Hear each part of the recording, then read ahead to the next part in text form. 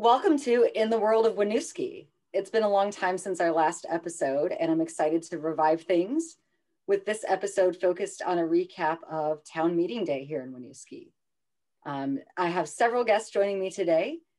Councillor Jim Duncan, School Trustee Alex Yin, both re-elected on Town Meeting Day. Our newest City Councillor Bryn Oakleaf, who won with a write-in campaign. And we also have Mike McCarthy with us from Sun Common. We'll be sharing a little bit later about one of the ballot items that our voters approved. So let's get started by having our newest councillor, Bryn Oakleaf, introduce herself. Bryn, welcome. Hi, thank you. I am so honored to have the opportunity to join the council. I've lived in Winooski for closing in on 9 years, first as a renter, 3 different locations around the city. And I bought my first home here in 2015. So coming up on 6 years in my home already. I'm very excited to join the conversation on moving our capital projects forward, looking at maintaining a level budget as much as we can, being very diligent about our expenditures, but also opening up the conversation to how we can improve our diversity, equity, inclusion efforts and our own auditing of current policies in the city to be more equitable and just. So thank you all for the opportunity to offer me the seat. Thank you, Bryn. And we'll have plenty of time, residents, voters will have plenty of time to get to know you over the next 2 years of your term. Turning briefly to Jim Duncan, glad to have you back serving a second term. You want to just take a moment and share why you're excited to continue serving Winooski? Sure thing. Thank you, Mayor. And congrats again to Bryn on your writing campaign. And thank you to the voters for giving me another chance to serve for 2 more years. These past 2 years were not what I envisioned when I started out, but I'm really glad that I was able to be a part of the council and stay on and continue some of the important work that we've got rolling. Some of the areas that I'm really looking forward to continuing to focus on will really center on some of our equity work. We've had a lot of progress on building funding and support within the city to move this work forward after a lot of conversation within our community leadership and community members. So continuing to focus on that work, support the equity director and equity audit, and really get towards that goal of developing a meaningful and impactful equity council within the city is really a key goal of mine. I want to make sure that's something we can move forward in the next 2 years. In addition, I will continue to focus on housing affordability. The Housing Commission is looking specifically at how to support larger numbers of units within the affordable housing stock so we can support more families and larger groups of people to rent and own in the city, and encourage that we don't lose sight of housing quality as an important outcome from our housing goals too. So that's something I'll be looking at. And finally, we have a pretty big community conversation ahead of us with the hopeful closure of the TIF in the downtown and the additional budget revenue we'll see from that.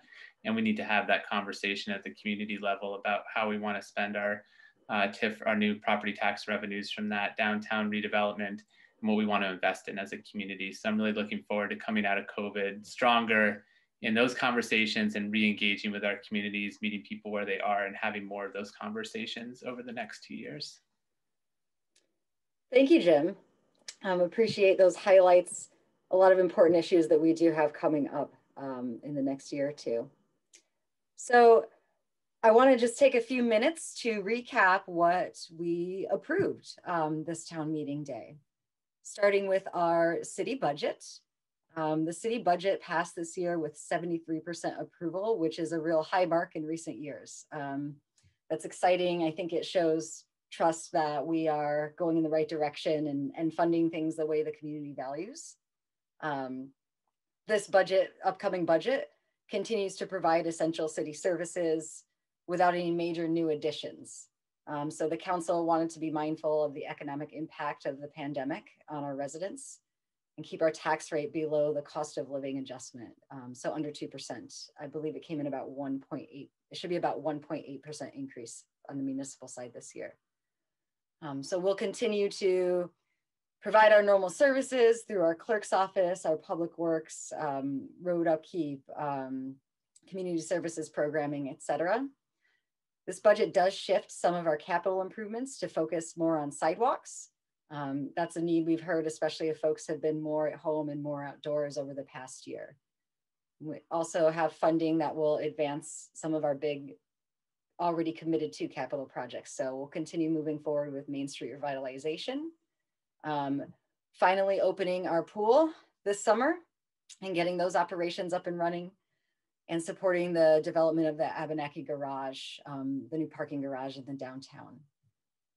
So while there are no big new initiatives included in this budget, it does support a new equity director role, as Jim spoke to a few moments ago. We have received a substantial 3-year grant from the Boston Fed called the Working Communities Challenge, which will support us hiring a new equity director, standing up an equity commission, and working more closely with the community liaisons at the Winooski School District. Definitely more information on that. We should have that role hired pretty soon here, and can start introducing that person to the community. So I do want to mention, while we're talking about finances, we also recently learned that the city will be receiving about $2 million in COVID recovery funds from the American Rescue Act. Really excited to be receiving some federal support to help our community grow out of this pandemic, hopefully stronger than before. We don't know yet the rules around how those funds can be spent. It has to be related to COVID recovery, but we think there's going to be some flexibility there and can help us continue to move Winooski's vision forward. So moving on from finances and our budget, we did have 2 ballot items that we put on from the City Council. Jim, do you want to talk to us about retail cannabis? Sure. So Winooski has opted to permit retail cannabis operations in Winooski once the state begins licensing such businesses, which hopefully will be in the fall of 2022. And the measure did pass with 74% of the vote at town meeting day. Council put this item on the ballot for voters to decide on, but before putting this on, we did have our public safety staff and our zoning administrator review the current policies and rules that we already have that might relate to cannabis sales. And we believe we're in a position to safely support this kind of business in Winooski. That said, we do intend to do a lot more engagement with residents, with youth, with businesses, and to work with the Winooski Partnership for Prevention so that we can identify and address any of the ordinance or zoning concerns that may come up over the next year and a half. There's still a lot of work to be done by the state to make retail sales a reality, and especially a lot of rules that really matter to local governments like ours. So we need to track this development of these rules closely and make sure that we're ready when the time comes. But I think we're in a good position to take advantage of this for the community, for the tax base, and do this safely and effectively for our community when the time comes. Thank you, Jim.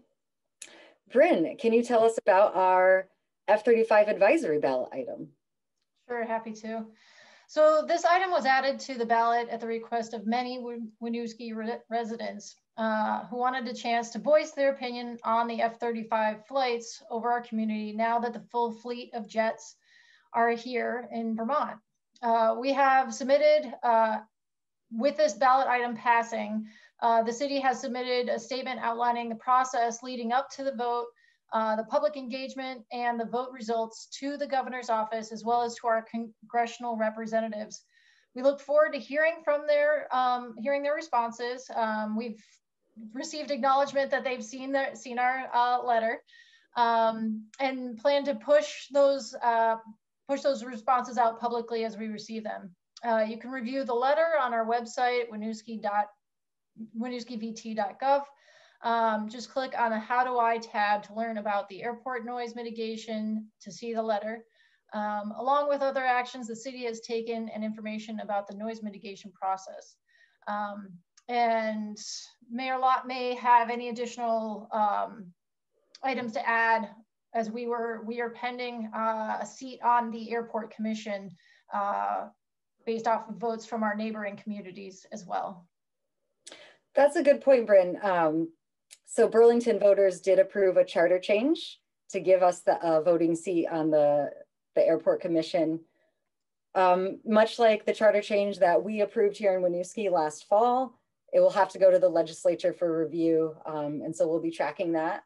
And, you know, hopefully, should it pass through, then we will be sending a representative to that body. So those are the city side items that occurred on town meeting day. I want to shift now to school trustee Alex Yin. He can tell us about the school's votes this town meeting day. Thank you, Alex. Oh, and thank you for giving the chance to speak, Mayor Lott, and congratulations on your re-election too. Thank you. So the city budget the school budget also passed, which with a good majority, and I think the folks, our budget buddies that kind of came in and helped promote our budget knew that we were very thoughtful in how we were constructing the budget. And even though we only increased the budget 2%, most of the budget increase was due to salaries, which I think all of us can really appreciate the hard work that our teachers, administrators, and staff did in the past year during the pandemic, which was not a very easy thing to do.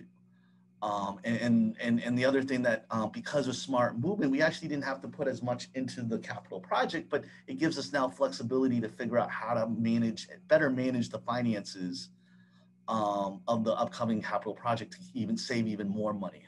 I just want to emphasize the hard work of our school administrators to get the USDA loan to help cut down potential taxes in the next couple of years because it decreases our interest. It's supposedly going to save us over $10 million over the lifetime of that loan, and we're looking at other possibilities to keep on saving. The other thing that I think I want to emphasize and why I appreciate that y'all kept me reelected is that it is really good to see the Howe Foundation, which is the Hearts of Winooski, which is giving opportunities for people to donate to our capital project to help the city kind of grow. And it warms my heart, and I want to acknowledge this to the residents of Winooski. It warms my heart to see people who are donating to that fund because it really means it's that extra investment in that community, and it really works well when you think about like the stuff that the city's doing. We're doing it in parallel, and we're really truly growing together, and I think it's gonna make a better, stronger community in Winooski. Well said, Alex. Yeah. I'd like to turn it over to Mike, if that's all right, to kind of talk about the solar panels that people approve. Yeah, thanks for joining us from Sun Common to talk to us about this project.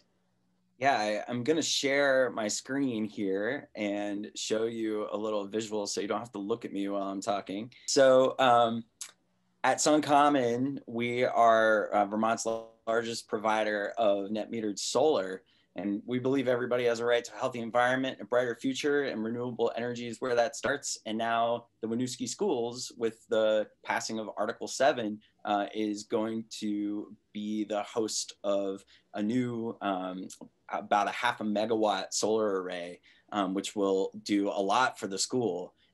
It's going to be financed by a third party that we are partnering with called Sunwealth. So there'll be no upfront cost to the school. We've guaranteed the school a 10% discount on the credits. So there's over $10,000 a year in net savings on the school's utility costs for hosting the solar. And that'll save the school district $350,000 a year, probably more than $350,000 over the next 25 years. So the sort of warranted life of the solar panels. The credits from all of the generation will go onto the Winooski Schools Green Mountain Power bills. So they'll show up on the utility bill. And this Article 7 ballot item made it so that the voters of Winooski have allowed us to put the solar up on top of your school and make that long-term commitment to renewable energy for your school district. This slide is the last one I'll show, and it just shows the footprint of your huge school capital project. And I like to say, as I've said to Alex before, I like to think of the solar as being kind of the cherry on top of the big capital investment that you all have made in the future of your school system. And the system that we're going to install You know, if you were paying cash for it upfront, it would cost about $1.3 million. So it's a big investment, and it has over 1,600 individual solar modules. Thanks for showing that, Mike. It's really exciting. I've heard a lot of students at the Winooski School District in the beginning phases of the capital project discussion asking about solar and that it's really a value. And it's also something that's in our master plan for the city of Winooski to help us reach more energy efficiency and green goals. So this is a great addition on top of the financial savings. As Kermit the Frog would say, Mayor Law, it pays to be green. I mean, it's good to be I like it. Stuff. So, I mean, yeah, so I, you know, just like that, just that capital project, just in terms of updates on the capital project, I think we're almost done building, we're almost in the phase of getting the new sections, the new construction up.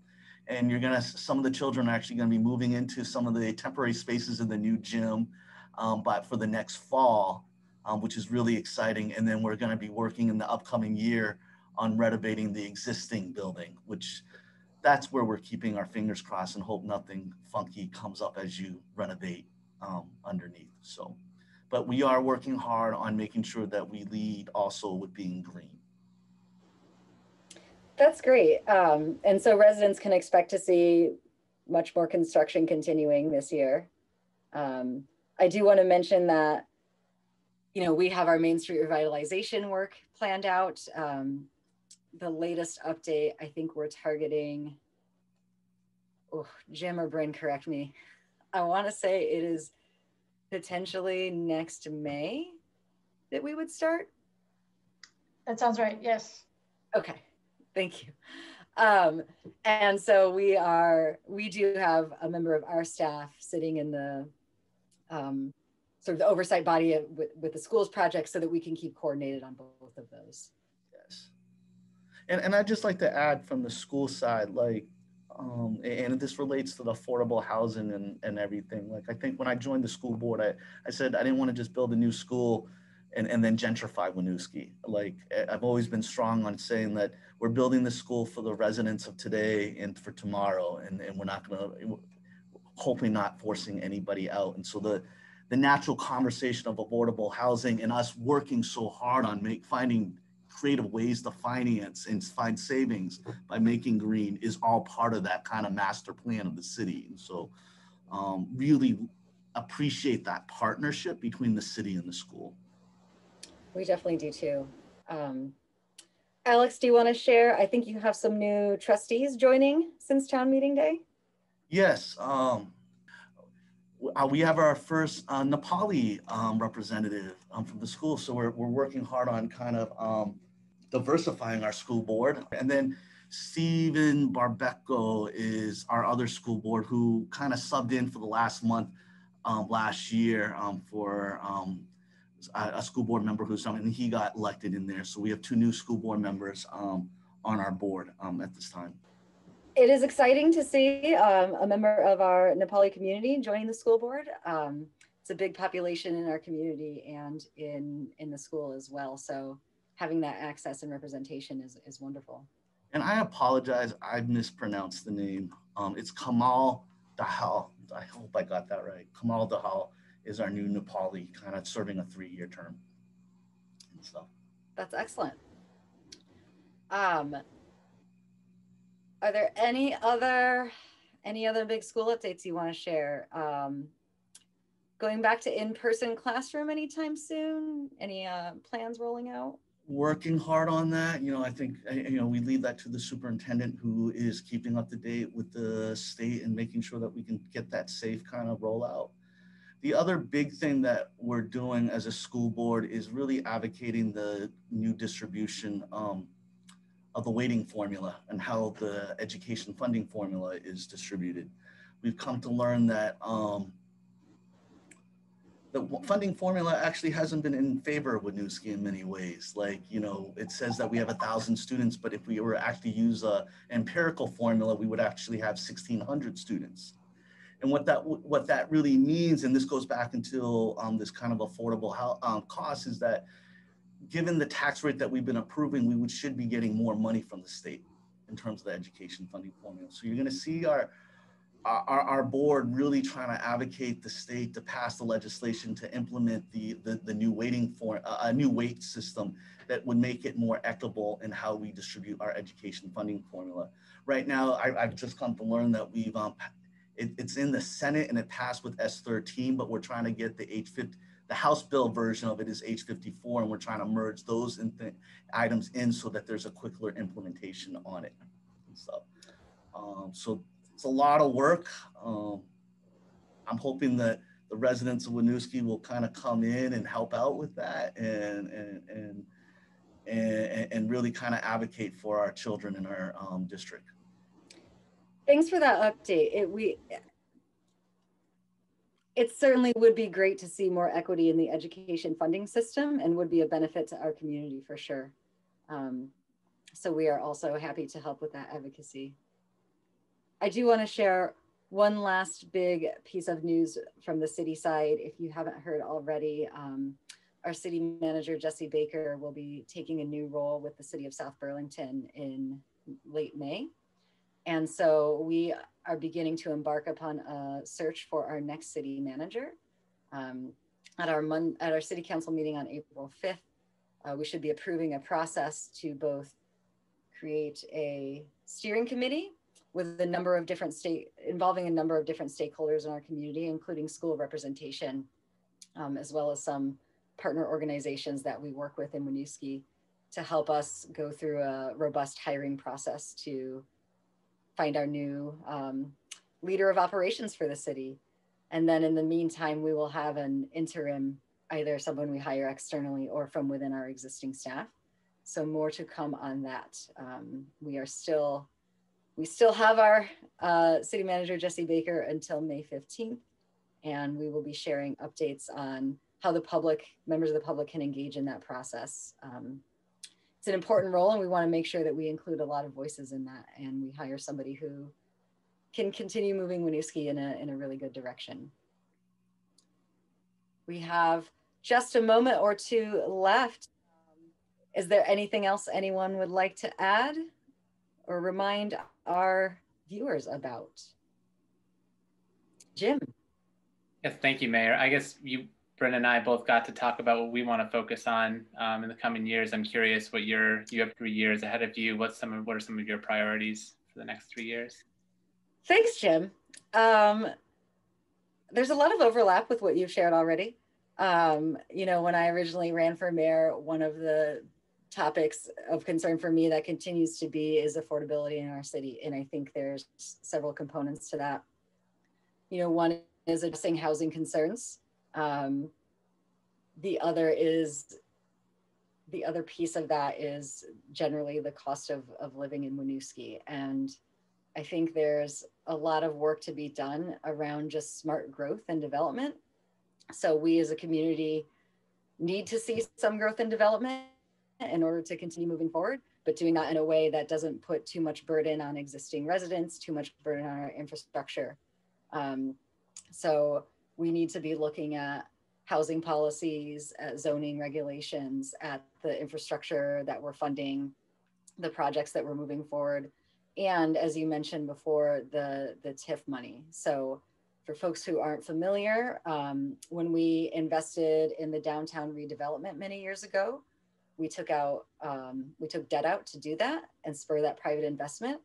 We expect to pay that debt off by 2024, at which time all of the new tax revenue that's been generated down there will stop going to pay debt and will come to the city and the school general funds. So we will have more revenue at that time.